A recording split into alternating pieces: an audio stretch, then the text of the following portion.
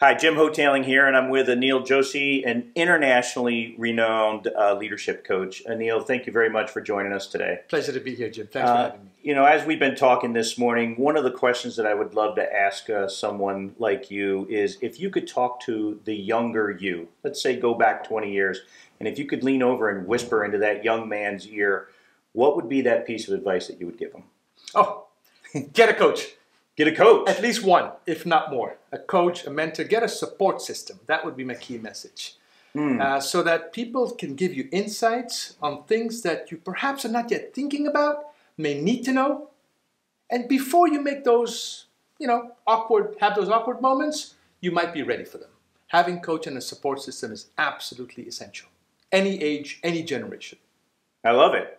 Anil, that's perfect advice. So for all of us out there searching for that one bit of advice that is kind of universal, get a coach. Yes.